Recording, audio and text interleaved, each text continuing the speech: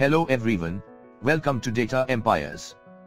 Friends, till now we have discussed the SATA controller card of MRT Ultra and its attachments. We also discussed the installation and activation process of MRT software. In this training session, we will discuss the user interface of MRT software. First of all, run MRT software.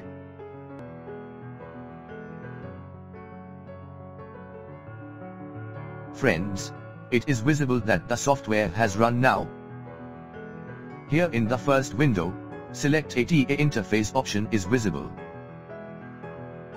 By selecting clear all or select all, we can start our work on the desired ATA channel.